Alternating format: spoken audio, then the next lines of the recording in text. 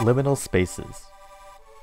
A phenomena that can only be described as strangely familiar but uncomfortable. Places that make you feel somber but also nostalgic for a different time. As a topic, the idea of liminal spaces has been covered extensively on this channel, and it's something that has become just a part of my everyday life. Whenever I'm in a new and unfamiliar place, I like to find liminal spaces and document them as I go. Just little things that look odd or out of place are just so interesting to me. I feel like one of the biggest inspirations for liminal spaces as an art movement is the world of cinema. The first ever liminal spaces were made for movies. The idea of how the furniture and characters are arranged in a scene, also known as mise en scène, is incredibly important to a scene's meaning and overall style. Certain cinematographers and directors are responsible for incredibly iconic scenes and sets that most of the time purposely give off that sort of nostalgic, creepy feeling that I get when looking at liminal spaces. I've decided to compile some iconic films and scenes that give off that feeling. Before I start this video, I am super excited to announce that there's official Adrian Gasly stickers at adriangasly.etsy.com. I have put 4 designs together so far, with lots more on the way. We've got this classic Gasly logo, Smile Dog, this Vaporwave design, and a holographic Frutiger Arrow design.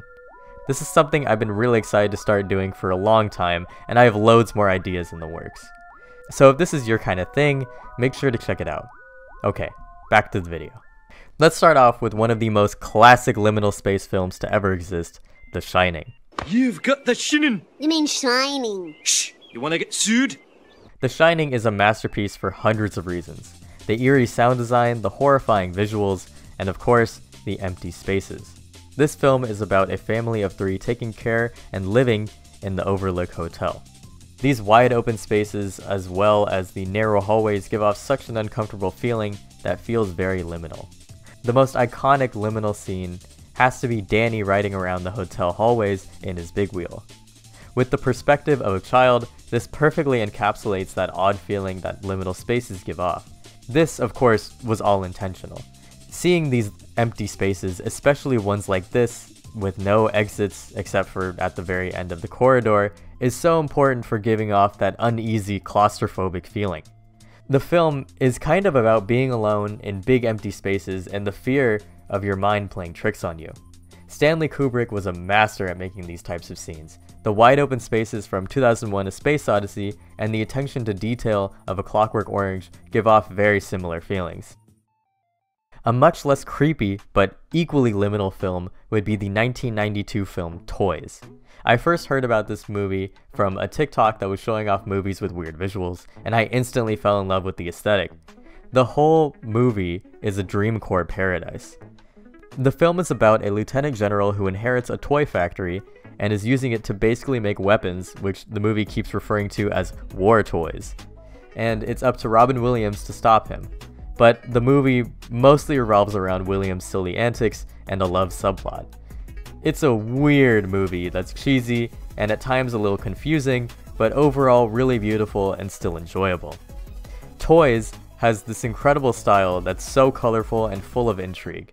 It seems to take lots of inspiration from Willy Wonka and the Chocolate Factory, but overall more mechanical and less magical.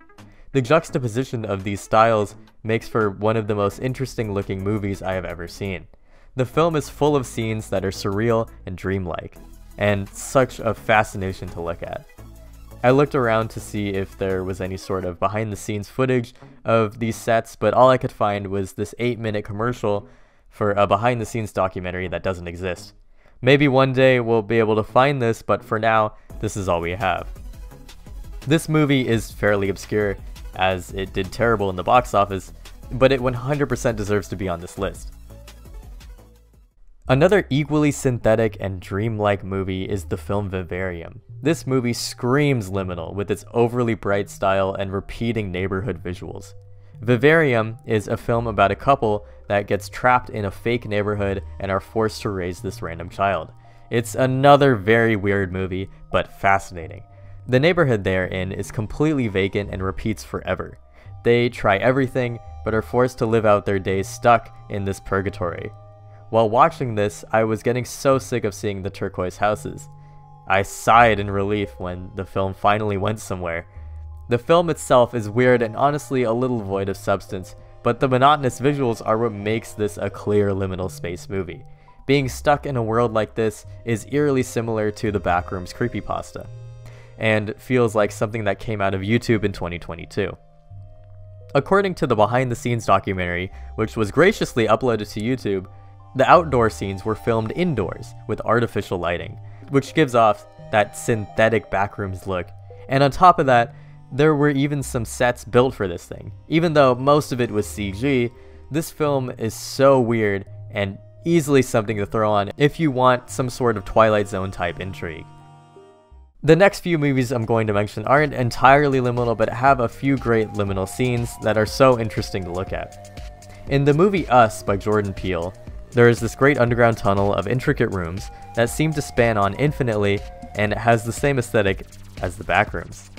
The lighting is yellow and the rooms are simple and mundane. It's just so creepy and gives an interesting feeling to the setting.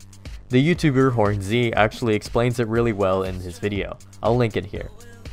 Another great liminal space scene that is rather iconic has to be the neighborhood from Edward Scissorhands. This dreamlike world is so exaggerated and colorful, which gives it this unnatural look. The film Edward Scissorhands is a story about a man that tries to fit into a world that he doesn't belong to, which is so visually expressed by the contrasting colors between him and this neighborhood. He's dressed in all black and sticks out like crazy compared to the dreamcore-esque colors of this world.